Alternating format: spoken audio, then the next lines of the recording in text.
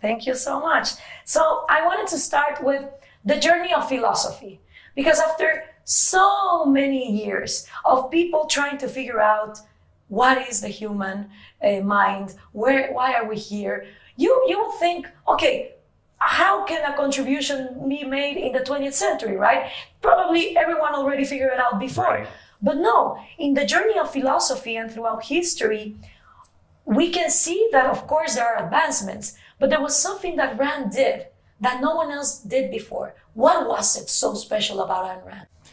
What was unique about Ayn Rand, what she brought to philosophy, is the value-oriented approach of an artist.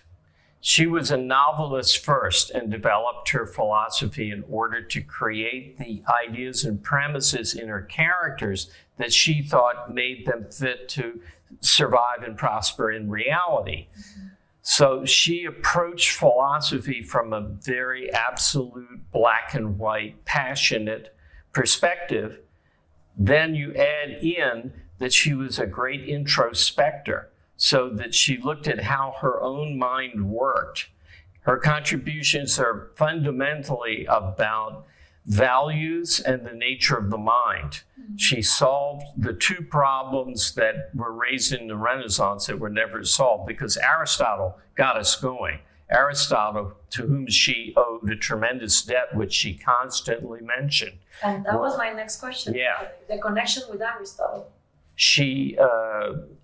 Aristotle created civilization, really. Well, Thales and some of the earlier philosophers first, but Aristotle created modern civilization by defining the basic principles of epistemology.